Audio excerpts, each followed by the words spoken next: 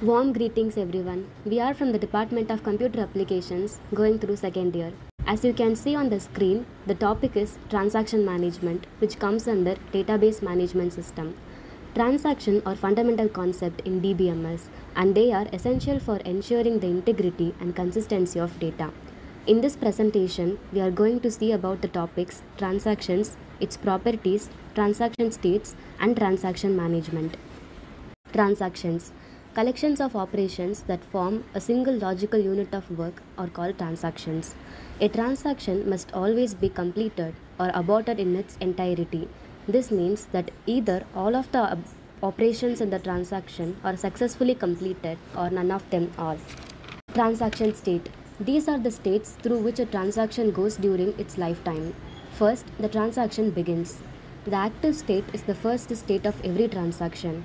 In this state, the transaction is being executed. In the partially committed state, a transaction executes its final operation, but the data is still not saved to the database. A transaction is said to be in a committed state if it executes all its operations successfully.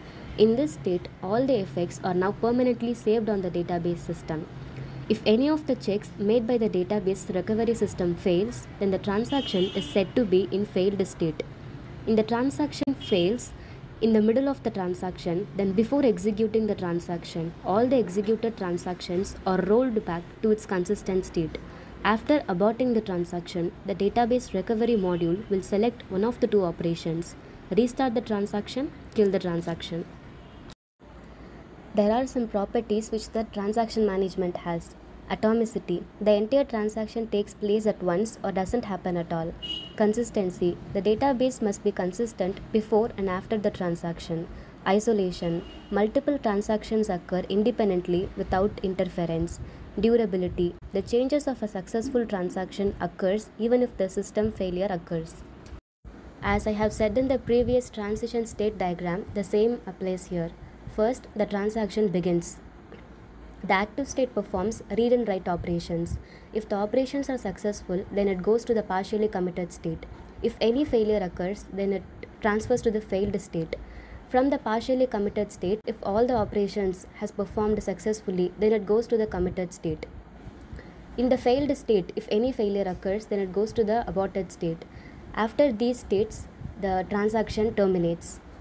Here are the examples of transaction management: booking a flight, purchasing an item online, updating inventory levels, creating a new customer account. There are some benefits in transaction management. Data integrity. Transactions provide a crucial mechanism to ensure that database operations are executed reliably and safely. Consistency. It is a set of rules that ensure that all data points in the database system are correctly read and accepted. Reliability. Database reliability is defined broadly to mean that the database performs consistently without causing problems. Thank you. Thank you.